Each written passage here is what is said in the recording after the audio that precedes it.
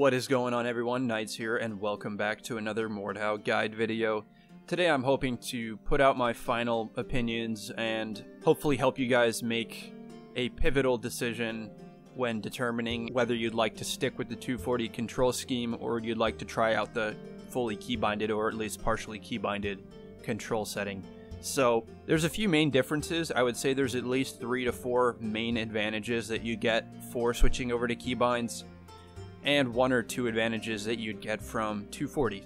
I'm going to hopefully lay that down for you guys right now, and know that I will be breaking down all of my physical settings that I use personally, along with the broader settings that would determine whether you're a keybind or a 240 player. And at the end of the video, I will be doing some optimization that will up your FPS for the game, and I will timestamp it all down below to hopefully help make things easier for you guys to navigate. So one of the main benefits to keybinds comparatively to 240 is the minimal requirement of your camera and perspective motion. So when you're on the 240 scheme, in order to initiate an attack from left, right, upper, and lower sides, it requires some sort of camera movement. Not only does this telegraph and give away which direction you're going to be attacking from if the opponent knows what you're doing, but this also makes your physical input and pattern recognition going into that attack more difficult, and it overworks your mouse hand. And when you're trying to read an opponent's attack, if you're trying to slip into the initiative, it's going to be a lot harder to know if you truly have the initiative if your camera's going like this. And that's why if you watch some of the higher skilled players play Mordhau, when they're on the defensive in 1vx or even in duels, a lot of the times you'll see them hold their perspective as stable as they can, and that's because they've locked onto their opponent's weapon and their opponent's animation, and they are 100% focused on that and nothing else but that. So what I'm saying is, if you have to allocate some sort of investment over here on your own attacks that require some sort of motion blur and defocus on your camera end, it's going to make you have a much more difficult time reading your opponent's attack. It's going to make your drags and accels much more readable, and on top of it all, it makes your drags and accels much less extreme. So what do I mean by this? In order to do a right-sided attack on 240, it would look something like this. There needs to be some sort of fidget motion to the right in order to pull it back in if you're trying to do an accel. So accels are essentially garbage on 240 because you need to pull away and then back in, and it's just not nearly as fast. As for drags, they're perhaps a little bit better than accels because you don't need to pull them back in. So drags and accels are much more extreme when using binds. You have to move your camera angle less, which makes you have a much more focused image and makes things much more readable for you. And finally, and this ties in with not having to move your camera, but with binds, you can do left and right-sided attacks, upper and lower, without moving your camera whatsoever.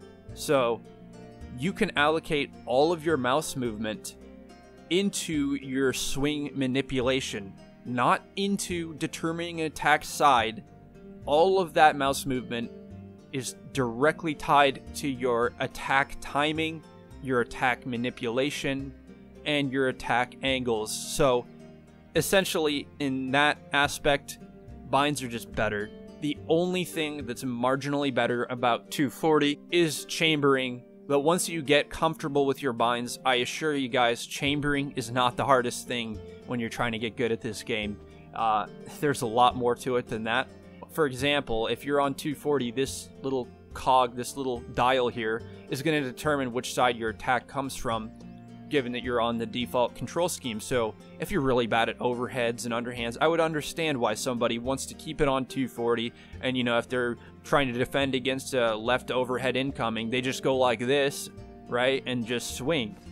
Yeah, that's a bit easier, but again, for more advanced players, that is not our #1 issue. This game is so deep, and by focusing on chambering so much when in regards to binds versus 240, you're really handicapping yourself in the long run. One thing to take note of, and I will mention this later, is you want to keep your stab on 240 simply because of the upper and lower stab animations that you do not have otherwise. So for example, if you keep your stab binds on left and right stab and not on just the generic stab bind, your stabs are going to look like this. They're going to be central like this. Whereas if you're on 240 stab, you have the ability to do upper and lower stab animations. Now, I'm going to make the argument, and I think a lot of higher skilled players would back me on this, that you want to keep your stab on 240 and you want to turn all of your other attacks into a specific fully binded setup. So thank you guys for watching. Stick with it if you want to see my actual keybinds that I use personally, as well as what it requires in the settings tab in order to switch over to a fully keybinded or a hybrid keybinded loadout. I will finally show you guys some ways to improve FPS, improve performance, reduce stuttering, and remember, I will be timestamping everything, guys, so thank you so much for hanging out. I hope you enjoy the rest of the video.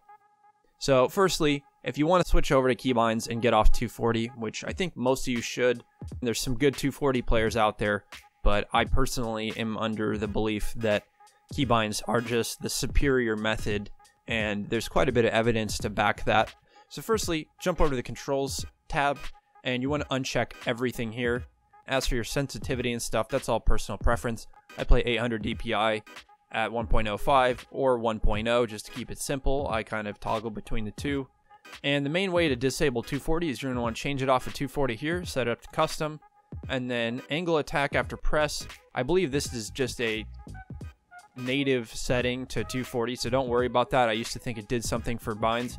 I think it's only related to 240. But here's the big one right here. Mouse X-axis flips attack side. There is a keybind that is in direct replacement of this bind that is controlled by a single button as opposed to the entirety of your mouse movement. Once you've done that, you are now a keybind player with a few other little tweaks, actually. You're on your way to being a keybind player. So as for strike, you want to disable this, and I'll explain that in a second. But we'll go ahead and try to locate flips attack side. I believe it's right here. So yeah, I set this up to my left alt. Do it to a top contending bind, but don't put it like front and center. Make it somewhere that you can access easily and quickly, but don't like rebind your like main attacks in order to fit this in. But it is pretty important to have access to this bind. Going back up to the strike and stab, these are two kind of big ones that finalize your control scheme. As I said earlier, disable strike because this will actually kind of prevent you from having full left and right side attack control. I don't know if it's technically a 240 scheme if you don't disable this bind, but it definitely will throw you off. So disable strike. And as for stab, it's actually the opposite. You want to keep your stab on 240. So it's 6 different types of stabs versus 2 different types of stabs. So I highly recommend keeping this on mouse wheel up or whatever stab keybind you use. I like mouse wheel. I think mouse wheel is pretty important for Mordhau. It's all subjective, but I think it's a really good bind in order to be able to morph. And again, morphing is used quite often at the high level. You know, these are not that important keybinds. These are all subjective. Organize your binds in chronological order of prime real estate and absolute need for those essential keybinds. Whatever you're going to be accessing the most, put them in the most efficient locations. Kick, this says equal sign. Just to clarify, this is adjusted in my mouse software. But what this is my front DPI button, so basically the closest DPI button to my scroll wheel. Now make sure you disable the DPI shift in your software, or else you'll be shifting your sensitivity in-game, and that is like the last thing you want. So now we go to right strike. This is where the keybinds begin. So this is left mouse button. So instead of your plain proper strike saying left mouse button, you disable that and bind it to your right strike. And this alt button, by holding this while striking, is going to determine that this is a left-sided attack instead of a right-sided attack. As for the upper strike, this is press in middle mouse button. So this is for the right side, and the left upper strike down here, this is mouse wheel down. So for both upper overhead strikes, I have it set to the mouse wheel wherever you can fit it into your mouse if possible. I do think mouse is like the most convenient place to lay a bunch of binds into. If you're good at using your keyboard hand, that's fine, but I think keeping most of your sword mechanics in your mouse is going to really help you out. So don't let these brackets fool you. These lower strikes are tilt my mouse wheel left and right, and this allows me to basically tilt right and scroll forward would be a underhand morph to a stab, and same with the left side. By having everything natively bound to the scroll wheel, I have like 5 different attacks and like 20 different morph routes I can go down just within the scroll wheel. And I have a good scroll wheel. It's mechanical and it doesn't F up too much, and I'm really happy with it. So it takes some practice. Even if you have a good scroll wheel and good settings with it, you gotta just like be careful not to over scroll sometimes, or you're gonna start comboing out of control or just mess up your morphs. So it definitely takes practice as well. Left strike, I have it on my thumb button too, so that's my front thumb button. I kind of skipped over feint and parry. Feint I have on my back thumb button. Now feint is pretty important. I'd say it's like a top 5 bind in the way of importance and accessibility. If you don't have a mouse with like any buttons other than left and right, I would consider using feint or parry. But if you have like a gaming mouse and it has more than just 2 or 3 buttons, try your best to just fit in a proper feint instead of this feint or parry bind, because it'll help you in the long run. I'm not going to get too deep on that, or else the video would go on too long. So yeah, my crouch is set up to Q. That is the default feint, so I prefer Q being my crouch. I really like it there, but again, it's all personal. But I'm going to jump back down here to the attacks. So again, left and right stabs are disabled because remember we talked about the stab up here being set up to the scroll wheel and on the 240 scheme. Looking here, we have the flip attack side. Make sure that's on something accessible. So remember, if you hold this, it will flip all your right-sided attacks to become left-sided attacks. Now, as you can see, I have left and right for just about everything, and I can just use this left alt whenever I want. But I'd say about 90% of the time, I don't use it because I have left and right on everything. But this is absolutely essential for those of you that have like a default like Dell mouse or something. Like, you guys need this on. If you have good buttons and solid binds all throughout, try your best to get everything on left and right and make sure it's symmetrical, because if things aren't symmetrical, it's going to really throw you off, or at least not located in a logical place for you to go back to and remember that this pattern recognition equals this type of morph attack. Again, this is all personal to your layout, but this is just how I have it. Now, these are all just like voice and emote commands. One last thing I will say, I prefer having my equipment to FCX. These are just a little closer and more accessible to me. Again, these are not that essential to like life and death scenarios, but just something that you might consider if you have a hard time on keyboard and mouse accessing 1, 2, 3, 4, 5. Consider FCXC. Helped me out transitioning from console to PC a while back.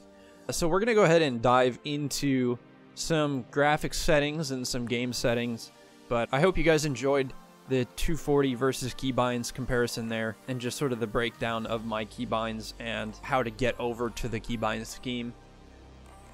But yeah, as for the game, highly recommend turning ragdoll limit down and ragdoll stay time down. This is all whether there's going to be a pile of dead bodies on the ground or not. If you enjoy seeing that sort of stuff, just keep it like below 10.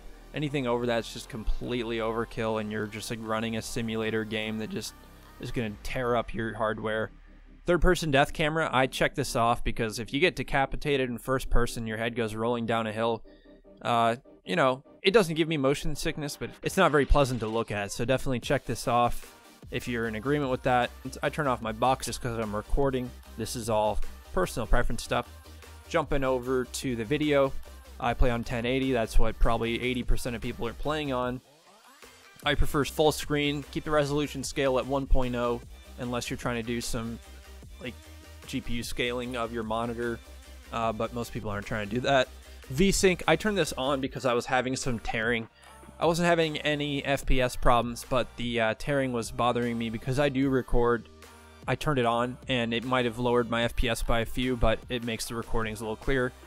Field of view, 101. Like, there's no reason not to have it maxed out unless you're playing third person, which I don't even think this affects them. It might, correct me if I'm wrong.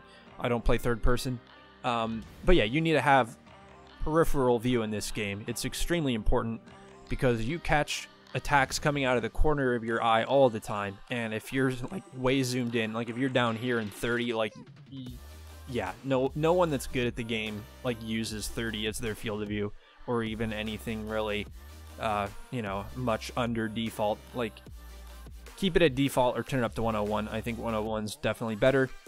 Keep gamma at 1.0. Anti-aliasing, you can turn this off. Since I'm recording, I have it on. This is my recommendations for people that are running hardware from anywhere ranging from a RX like 560 all the way up to like a 1080 Ti, or like even what I have now, 5700 XT. Just kind of like the entry level 1080p gaming graphics cards all the way up to the overkill graphics cards.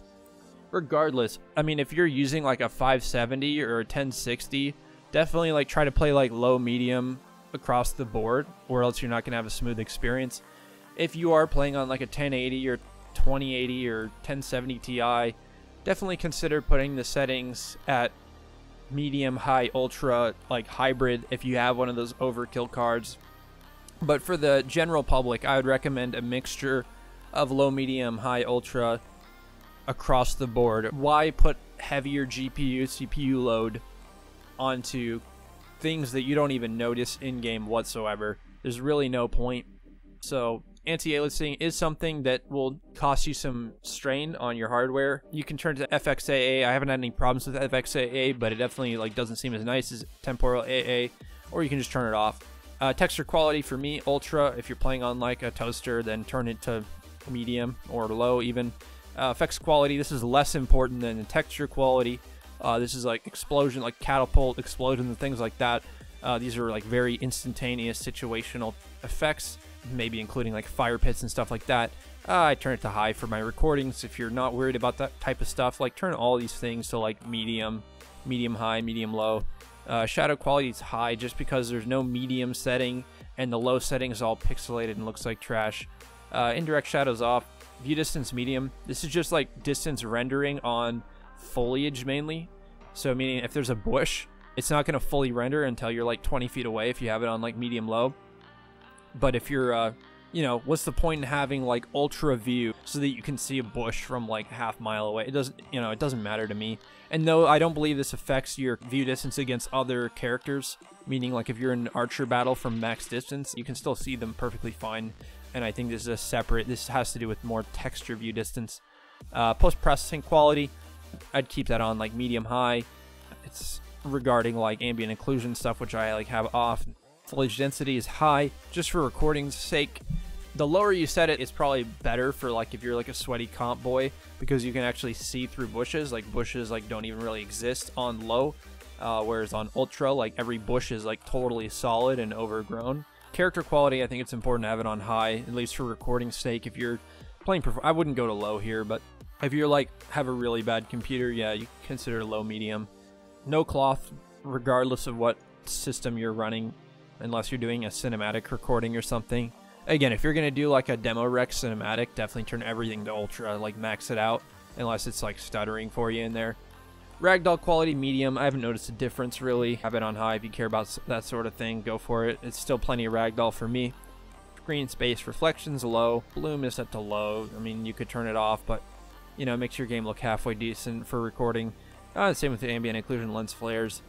But again, I try to play for performance and for quality, and it's tough to be somebody that's producing content to try to up their quality as much as they can while playing at a, you know, high frequency. Make sure your frame rate is set up with a little bit of headroom underneath your monitor. So if you have a 144 hertz monitor, put it at like 140 to 143. If you have a 240 hertz monitor, you know, put it just under that cap or at the cap, but you don't want it to spike and it can cause stuttering in your monitor. Yeah, definitely consider that. And again, if you have a 60 hertz monitor, I guess you can turn it all the way down to 60, but You should probably get a 144 hertz monitor if you're playing on PC, and Mordhau is one of those games when the milliseconds really do come into play and they really do count for something. So thank you guys so much for watching the video. I hope you enjoyed it. Sorry if that was a bit confusing. If you have any questions, feel free to ask me down below, and I will happily clarify anything and everything you want to know. Thank you guys so much again for dropping by, and I will catch you very soon.